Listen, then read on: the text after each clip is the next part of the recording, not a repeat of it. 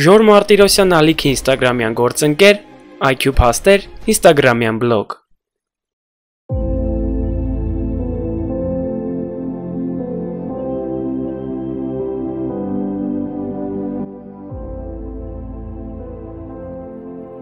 Բոլորս ենք լսել բուլղարացի կույր պայծառատես Վանգայի մասին, ում գուշակություններն ապագայի վերաբերյալ հետաքրքրում են բոլորին։ Նրա մոտ խորհուրդ հարցնելու են գալիս անգամ նախագահներն ու երկրների ղեկավարները, սակայն որքան շատ ժամանակ է անցնում, այնքան նվազում է Վանգայի մարգարեությունների ճշտությունը։ Արդեն հայտնի են մի շարք իրադարձություններ, որոնց մասին հրապարակել էր Վանգան, սակայն դրանք տեղի չեն ունեցել։ Այնուամենայնիվ 2020 թվականի համար սեփական ապագայի եւ մեր քաղաքակրթության ընդհանուր հեռանկարների Վանգայի կանխատեսումները անկասկած արժանի են ուշադրության։ Այսօր ձեզ կներկայացնենք 7 ամենահետաքրքիր կանխատեսումները կապված 2020 թվականի հետ։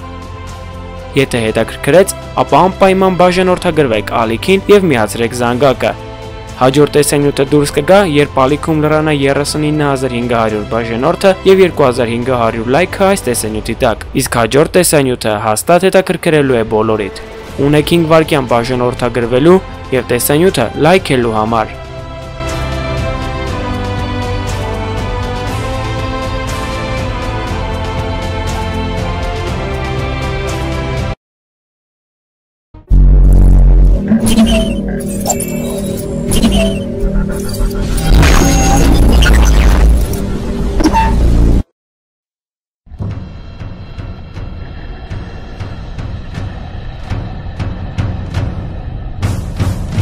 Համարվում է, որ պայծառատեսի 2020 թվականի կանխատեսումը վերաբերում է միջազգային ֆինանսական համակարգին։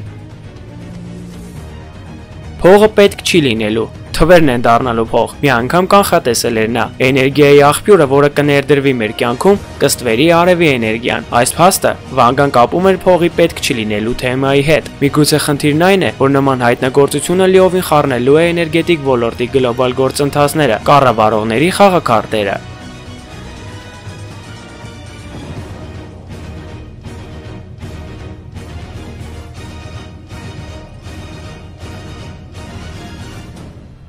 Մոտավորապես 2020 թվականի համար Վանգան վաղուց մոռացված մի հիվանդության բռնկում էր կանխատեսում։ Նա չէր նշում, թե մարդիկ կոնկրետ ինչի հետ են բախվելու։ Մասնագետները ենթադրում են, որ հիվանդությունը կարող է լինել արևի ակտիվության մեծացման հետևանք։ Եթե այս ենթադրությունը ճիշտ է, ապա խնդիրը բավականին արագ կլուծվի եւ հետագա զարգացում չունենա։ Ի վերջո արդեն 2021 թվականից արևի ակտիվությունը կրկին վերադառնալու է նորմալին։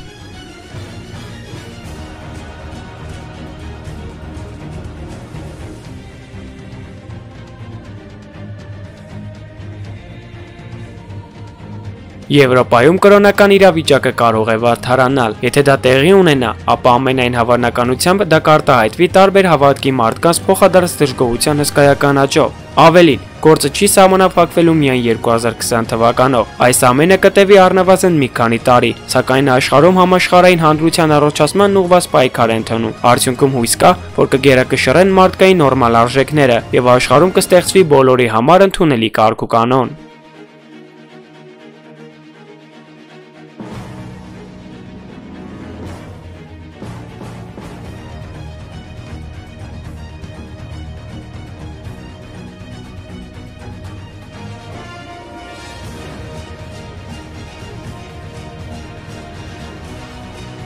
Ընդհանուր առմամբ ճգնաժամն աշխարհում կշարունակվի, սակայն Վանգան 2020 թվականը նշում է որպես վերջին փուլ։ Հաջորդ տարվա ավարտից հետո իրավիճակը կսկսի աստիճանաբար վերադառնալ նորմալ հունի։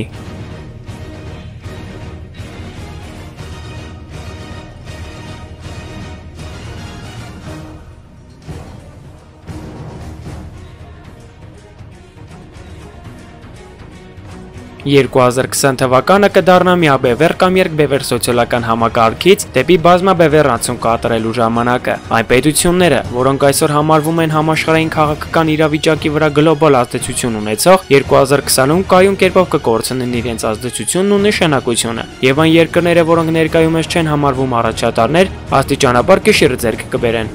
Սովորական զենքի օգտագործմամբ տեղական նշանակության պատերազմները կշարունակվեն եւ հազիվ թե ակնկալվի, որ ռազմական հակամարտությունները 2020-ի ընթացքում կդադարեն։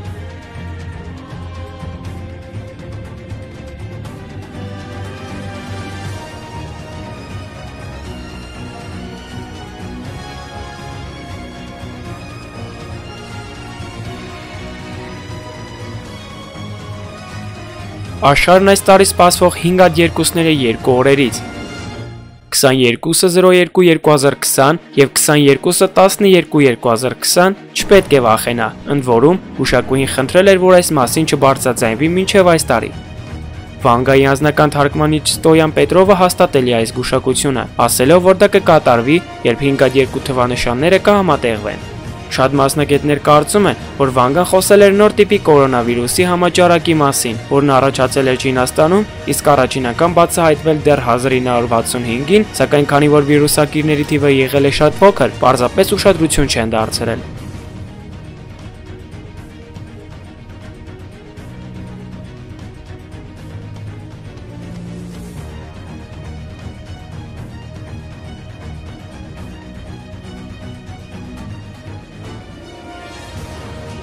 Պալատում կսկսվի թռչունների որս, երբ շուտով այնտեղ իշխանը հայտնվի, գետը թշնամուց կսահմանազատվի եւ կգերեվարվի ջրերի տակից։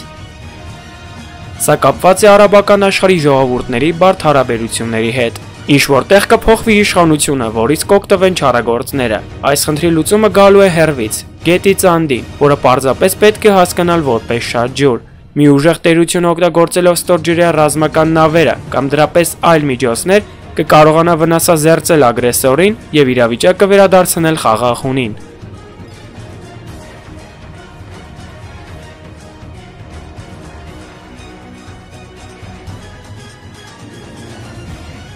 Սրանք այն բոլոր գուշակություններն էին, որոնց մասին խոսել էր Վանգան, եւ ահա մեր տեսանյութը մոտեցավ իր տրամաբանական ավարտին։ Չենք մոռանում բաժանորդագրվել եւ հավանել տեսանյութը։ 39500 բաժանորդի եւ 2500 լայքի դեպքում դուրս կգա նորեւ բոլորիդ համար ցավալի տեսանյութը։ Եղեք հետաքրքրասեր եւ մենք դեռ կհանդիպենք։